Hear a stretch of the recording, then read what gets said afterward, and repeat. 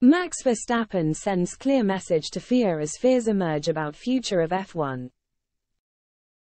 Max Verstappen has accused the FIA of having its priorities muddled after significant issues were found with the planned active aero elements of the cars that will race from 2026. Sweeping regulation changes are set to be introduced in 2 years' time to mark a shift towards better sustainability. However, reports last week claimed that regulations which had already been determined were set to be taken back to the drawing board. In a major change, both the front and rear wings will need to be movable to prevent accidents. Previously, it had been decided that only the rear wing would be a movable element. Upon investigation, though, it was found that cars risked spinning when they were in low drag mode.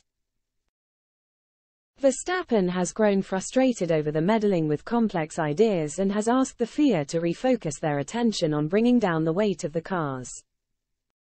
With the potential like active aero and stuff, I'm not sure if we should head into that direction, but that's what it's looking like at the moment. Hopefully, we can optimize all these kinds of things, the 3-time world champion told Motorsport.